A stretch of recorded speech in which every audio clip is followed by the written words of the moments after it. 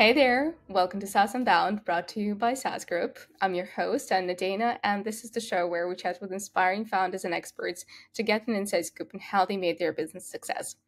And today with me is Charles Miglietti, CEO and co-founder of Toucan, SaaS business management platform that simplifies the process of data analysis and visualization.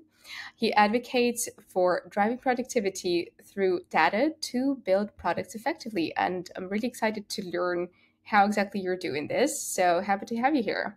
Hi, thanks for having me. All right. Well, it's so great that you've seen founder of Bcast, one of the founders, one of the companies that we have recently acquired, have introduced us. Let's maybe start with your background. How did you end up in SaaS and building Toucan in the first place? Yeah, Toucan was not my first, but my second company. And I have a background in engineer, was passionate about data, visualization, design, and pedagogy. And that's how I started Toucan nearly 10 years ago. Our mission, was and still is, to bring data in the hands of as many people as possible to make data actionable, to make data usable. And today we focus on customer facing analytics. So it means that we provide independent software vendors with the best solution to integrate within their product to build their own X offering. So that's what we do today. So yeah, it's been nearly 10 years. At the beginning, we bootstrapped the business for the first 4 or 5 years, and we raised a Series A with Balderton Capital 4 years ago. Right. Okay. Well, that's quite a journey already. But how did the inspiration for the product came to you? Like, yeah, sure, there is passion for data, there is passion for design. How do you pair that and realize that there is actually a problem to be solved, and this is the product that a lot of people want, not just you. Yeah, and so with my co-founder at that time, Kilian, we realized that all the data products were built for technical users. They were like basically Excels on steroids. So very hard to use, hard to learn, hard to master. And our conviction is that it should be what we say, convention over configuration, and that those data product should be as easy to use as a B2C application. So that was our starting point, how we can not I would say take the opposite, but at least take another angle from the data product and try to design the interface, the UX, the workflows, so that my mother or somebody that's purely non-technical can make the most out of it. So yeah, that was our starting point. Really create adoption, create usage, and at the end bring the value that the data can bring in the hands of as much people as possible. Okay, sounds good. You're not the first founder that says we tested on my mom, and if she understood, it's good enough for our customers. So that's perfect. Great, great strategy. So you started as a bootstrap company. Let's cover that period maybe. So as a bootstrap company, doing data visualization, doing business intelligence, how did you get to your first customers? Because this is not the easiest niche to operate in, as is. And as a small early stage bootstrap company, I imagine you've had some challenges. Yeah, for sure. And the first client, so when we were bootstrapped during at least the first 2 years, we managed to balance between building the product, building the SaaS product we wanted to sell, and also operating some services to serve customers that were in need of more data visualization more broadly. So our first customers were customers that wanted to make some nice and good looking data visualization, and we managed to find them and to sign them based on, I would say, local meetings, close relationship, friend of friends, networks. At the end, that's a very patent need, and very all organizations at some point have this need of communicating the data, making sense of the data, creating good stories based on the data. So it was very easy with our pitch to get in touch and the first meetings with many people. And at the end, we managed to sign a good amount of business from, I would say, the first year, and we grew year over year, and at some point also it turned to a pure SaaS business in 2016. Okay, sounds good. Yesterday we had an AMA with the VP of marketing of Chart Mogul, and this is what we talked about. Like there are so many free opportunities for Bootstrap founders to go out there and find customers and engage with the audience, and this is exactly what you're talking about. So, how did you navigate your roadmap at this early stage? Because you already said that it wasn't your first business, but how much did you know already about data visualization and data storytelling? By the way, when I read data storytelling, I was like, okay, that's very interesting. You paired something so kind of boring with something that is so hype and so important for businesses, and you made it work. So I really want to get deeper into that, but let's first talk about the strategies that you use for your roadmap. Yeah, so for the roadmap, what we used at the beginning was very, in some sense, easy, in the sense that we went after a very small set of clients, and we focused all those clients to very specific needs, which was what specific need, which is how they can make like a very dynamic, beautiful, good-looking, and interactive. So how we prioritize, we use like classical like RISE methodologies, where we like many, I would say, initiatives, features requests, and then try to maximize the reach, the impact, while also ensuring that we have like a good estimate, good confidence on those initiatives. And we conducted also a few, for any features, a good amount of user testing, and our goal was also to be very close to our client when we will be releasing something. So all that everything that we developed, we wanted to make sure that it had all our clients will benefit from that.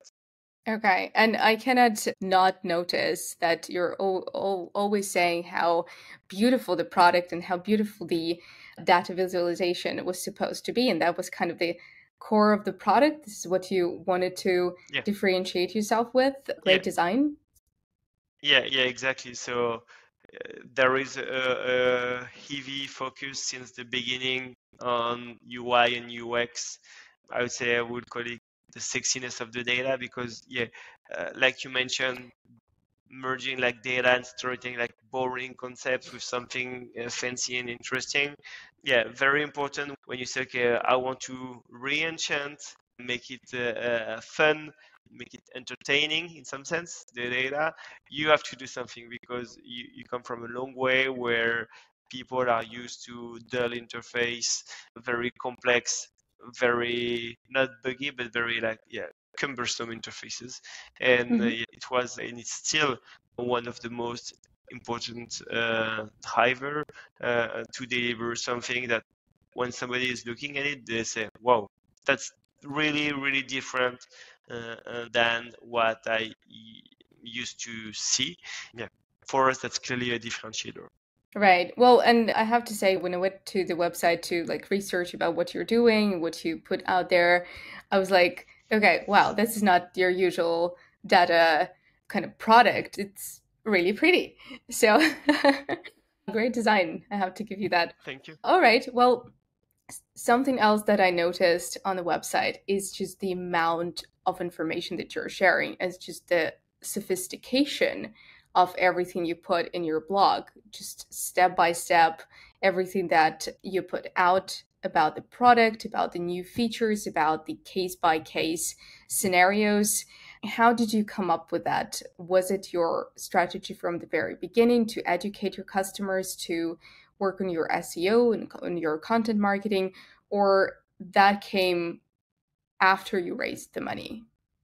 Since the not the beginning, but after a few years, when you, I would say, when your product is in some sense ready, you know who you want to go after, and you have like a clear messaging, a clear positioning. Yeah, we started to invest in our website, in our content marketing, to make sure we educate our leads as much as possible. So it's not an overnight project. It's the results of many years of work that what you see here, even if like often you need to revamp, readapt, rewrite, and adjust what you've done. But yeah, I would say it's not after we raised the money that we decided to invest in content marketing. We used to do that before, because content marketing, your website, being clear about your value proposition, it's mandatory for me for any acquisition strategy.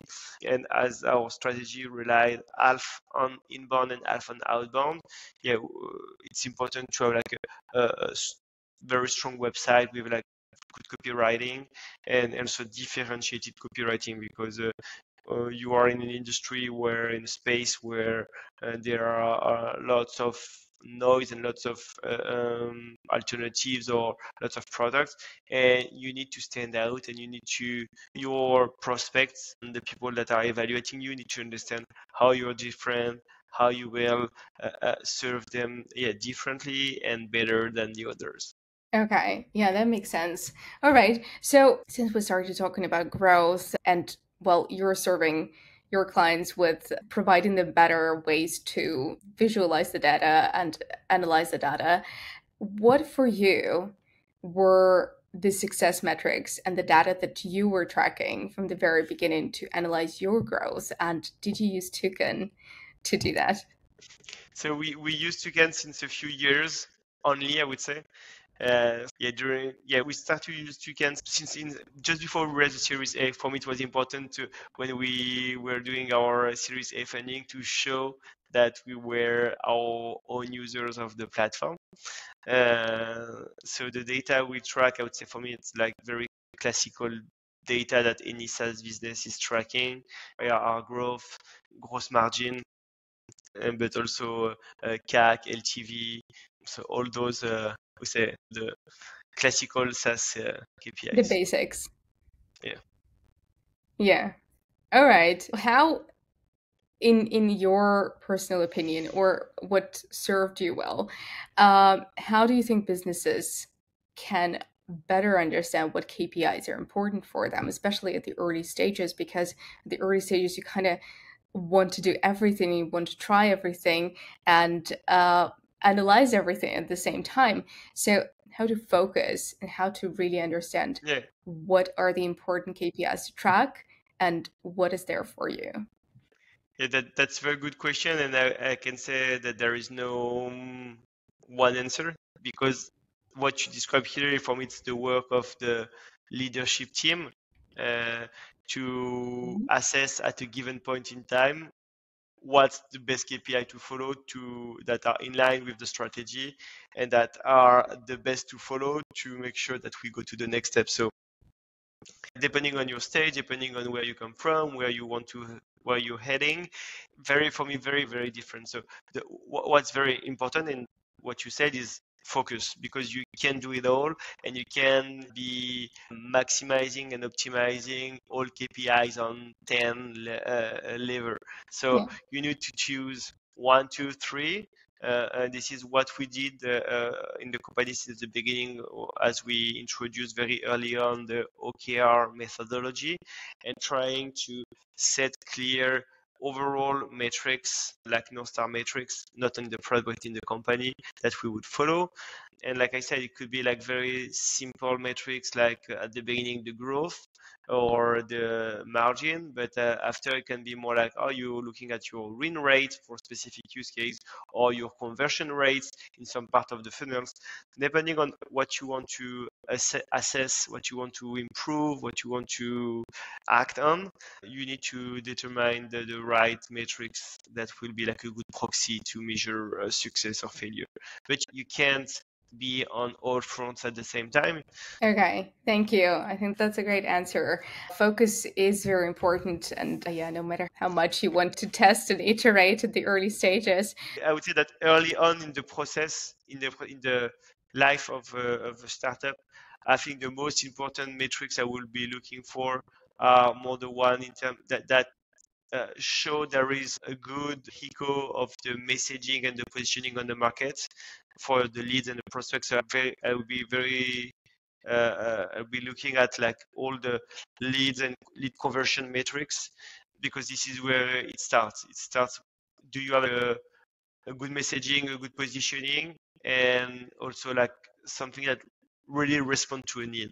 So I wouldn't at the beginning focus on, for example, on growth or on more like bottom lines of the P&Ls before you are sure that what you want to do, what you are building, really solves a need for a specific niche.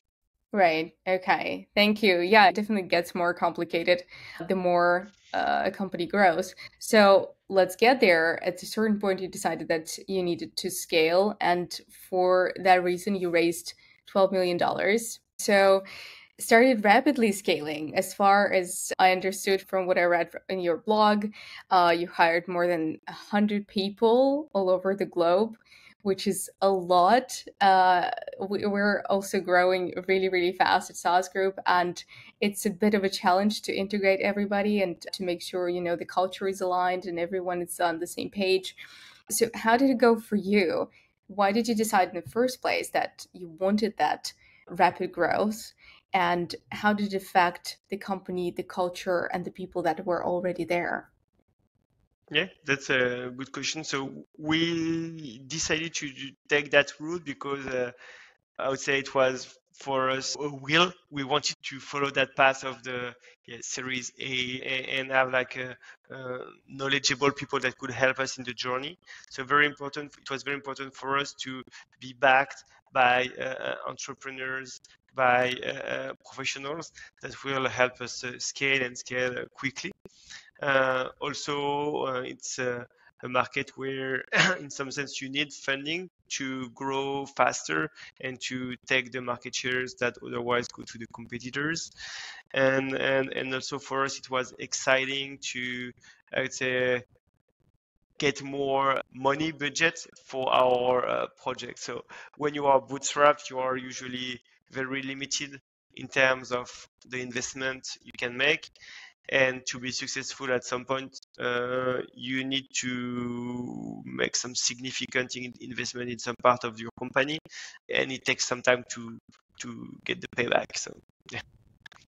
Right, absolutely. So, why did you decide that, I guess, the biggest allocation of the funds was going to go to hiring? And what did it mean for the culture of the company and the people that were there Yeah, from the beginning? yeah. So at our size, I would say it's the money you raise is mostly for hiring because we don't have like lots of cogs. We have a very high gross margin. So the thing we need to where we invest is mostly people, and you need to invest in people to accelerate your roadmap in the product, to accelerate your go-to-market strategy. So that's why most of the budget goes to hiring.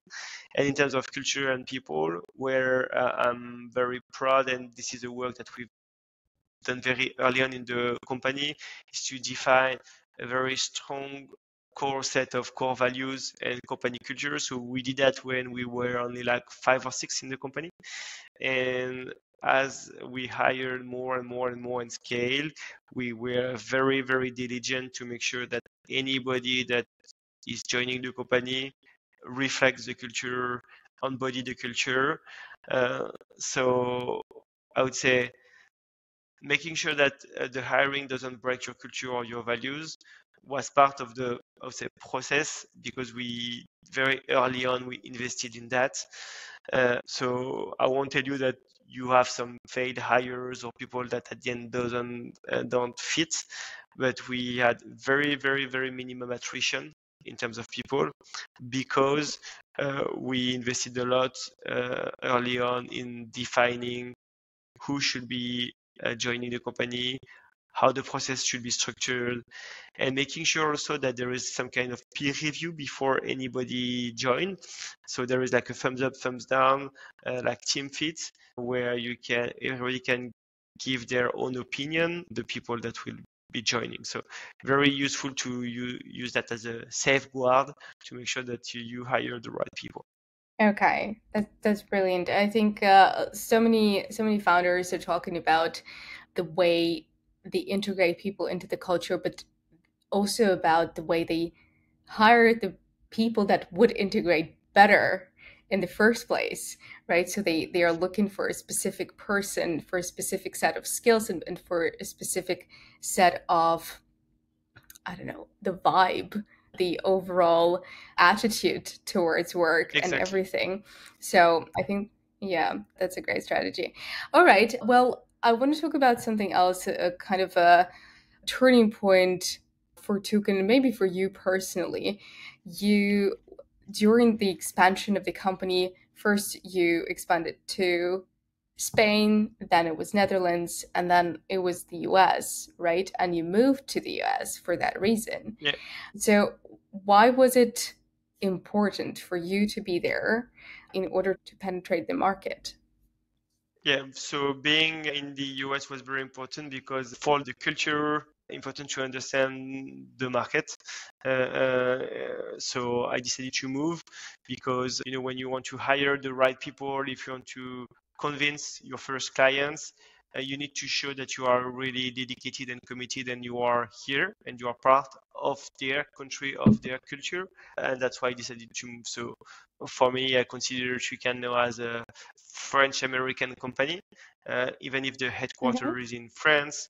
Me as CEO, I am in the US, and very important to show that we are not just like a French player trying to acquire, let's say, companies in different countries, but show that yeah, we care about our customers, we care about understanding the market, the culture, and we want to grow sustainably and yeah, with conviction in that market. Okay. And I wouldn't just note that I found this article of yours or a blog post where you're talking about the move and about the way that you learned about the market and how you decided not to go to external consultants or the agency to help you do that. So I think that really reflects what you were saying. You wanted to learn about your customers yourself. You moved yourself and, well, your family. I guess some of the team members as well there. What do you think is or was important for you in order to understand that new culture, in order to understand how to get into the new market without the use of the agency? And what would be your advice for other founders that maybe Yeah. want to enter new markets and don't know how to do it? So for me, it's direct exposition to sales cycle and to hiring process, and that's for the business, but also for personal life. Very important to really fit in the environment, watching local sports, hanging out with like local friends, and yeah, and talking to customers, understanding their feedback, driving the interviews for people who will be joining. Very important to yeah be on the field, very close to prospect, customers, employees, to make sure that you live with them, you understand everything, and you are on the same page. Right. So you mentioned local sports. So is it American football or baseball for you? For me, it's more hockey. Okay. Sorry. Yeah, that was a bit unusual maybe. I don't know. Oh well, that's In the Northeast, there is a lot of prejudices that hockey. we Hockey is very right popular here in in the Boston. Northeast. I live in Boston, yeah. Right, for sure. Okay, since we're talking about the overall SaaS industry and also the customers that you're serving, since you're in data and business intelligence, so what do you see right now? What are the trends in data analysis and how companies utilize the data? Yeah, so it's a very broad question, but what we see is that more and more companies need and do that. They every instrument, every software, every product, every organization need to be analytics enabled, and this is what we're trying to solve focusing on what we call customer-facing analytics, because we want all B2B organization to be able to leverage the data they own, they create, they collect, to make sure that they build the right analytics offering for their own customers. So we see that it's mandatory, it's a huge trend. As everybody is doing, as more and more people are doing it, it's like a snowball effect, because you can be the only one not doing it. So yeah, it drives a lot of investment, lots of projects to be very fully analytics enabled. Okay. What about AI? AI is entering every other company in SaaS. What about Toucan? Yeah, How are you leveraging yeah, it in for a sure. way? I would say so far we are not leveraging it. Maybe it's a mistake, but it's a lot of noise that buzz since a few years already. We prefer to be very focused on what we do today and partner with the right solution that brings some AI capabilities. We see AI as more like a features rather than product. We plan to add Okay. more AI in the roadmap later in 2024, obviously, for sure. But yeah, we had a pretty packed roadmap this year and last year, so yeah, we didn't want to rush. Yeah, Okay. Yeah. So you chose to first absorb it and see what others are doing. Just exactly. uh, right. Okay. Maybe that's the smartest. That's the smartest strategy of all. Because yeah, it's just such a buzz, so everyone wants to jump in, but nobody really knows like where to integrate it so that it's life changing. Okay. Well, excited to see how you're going to do it in 2024 then. All right. And yeah, I have a couple more questions for you. Is there any hack that has been really helpful for you for going from an early stage startup to a scale up? Maybe for you personally, because obviously I guess your role as a leader has changed over the years. Maybe you went from more hands-on CEO to a more strategical role. So is there anything that you constantly go back to, and something that maybe not so conventional but works for you? That's a very tough question. I would say for me, balance, personal and work-life balance is very important, because you can be burned up. In the early years, I didn't have that right balance, and since I have it, I think it makes me much more productive, much more sharp. So that's one thing. In that balance, sports is very important, because you need to have like a good health and feel not only in your outer brain that you are doing lots of things, but also in your body. So for me, that's another very important thing. And yeah, yeah, Okay. All right. Well, that's very interesting. I was just at this tech conference, and David Heinemeier Hansen was one of the guests he joined remotely. And that was one of the questions, like how to navigate, how to balance, because like a lot of devs out there, everyone loves to code, everyone loves to just jump into the product and just like code away for weeks. And that's exactly what he said. Like, get out, do some sports, be yeah, active. That will help you. Just yeah, like simple science. yeah. Simple hack. Right. Right. Absolutely agree with you. All right. And so far for you in this journey, what has been the biggest win and the biggest failure? Again, maybe for you as a founder or for Toucan. Yeah. So biggest win for me is the team we've built. Very happy to have scaled like a team of people that are talented, committed, dedicated, and that I have like lots of pleasure to work with. So for me, that's my biggest win, the team we've built. Biggest failure, the um, customers we lost.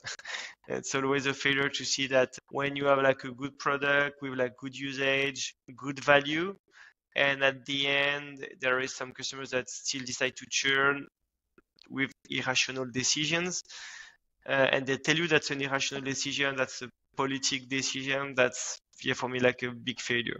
Okay. All right. That's kind of a new I don't think I've ever heard anyone churn for political reasons, but okay, maybe we will not discuss it here just Yeah. yet on the SaaS podcast. But okay. And what do you feel about this year? Because again, something that came up yesterday during our AMA, the economical situation is not the best. Some founders, well, a lot of founders are impacted, a lot of companies are impacted, and a lot of founders were trying to get back to that kind of bootstrapper mindset, become a bit more scrappy, try to retain more customers rather than work on new features, maybe like add AI into the mix and try to pump up the product. So, how do you feel about this year? Is it stabilizing? How was it for you? And what did you do to manage the whole situation? Yeah, so situation will be good. I would say it wasn't like a smooth journey in the sense that lots of moving parts in the past, I would say at least 2 years between COVID, Ukraine, financing crisis. So the macroeconomic context is very harsh, I would say. What did we do? So adopting like a very clear uh, tight customer relationship, in some sense very close to our customers, listening very carefully to them, being very proactive in the communication. Yeah, that was very important to retain our customers. Okay, so you are doing something for retention because, again, lots of opinions on this podcast. Some say, if they go, they go. You don't have to do anything because you don't want to be No, no. clingy to your customers. What do you do? Is there a retention strategy in place? Yeah, so for us, yeah, there is, and we invest heavily thanks to our CSM team. Like I say, very proactive quarterly business reviews, any communication around like if there is any incident, make sure that we have like a very good response rate and timing when they have any inquiry. So yeah, so very important to monitor usage, drive more usage, drive more use cases, because the more they use, the more value they extract, and the more sticky we are. So yeah. Okay. All right. Well, what are you, yeah, again, let's get back a little bit to the KPIs. What are you tracking in order to get a hold of your customers and increase your retention? So we are tracking usage. We are tracking usage from viewers, builders. We are tracking all the usage metrics. We are obviously tracking our cohorts, our retention, gross net retention, and also from a dollar or logo perspective. All right. And you're doing it all with beautiful visualization Yeah, by to, Toucan. Toucan, exactly. All right. Okay. Well, if anyone in the audience wants to find you or try Toucan, where do they go? On our website, toucan.com, and we'll be very happy to engage with them. And what if they want to talk to you about, well, the Sorry. product or maybe a Yeah, possible so partnership or they can email me charles.miglietti@toucan.com, and I try to be very responsive and to my email, so yeah, I should be all answering. right. Thank you. Thank you. And Thank you I very hope much, after Anna. this podcast, yeah, after this podcast, you'll get quite a few requests from interested parties. So I thank you hope for so. your story, Charles. Thank It's you, been great Anna. listening to you and excited to see what you're going to do in 2024. Thank you. Bye. Yeah. Thank you and take care.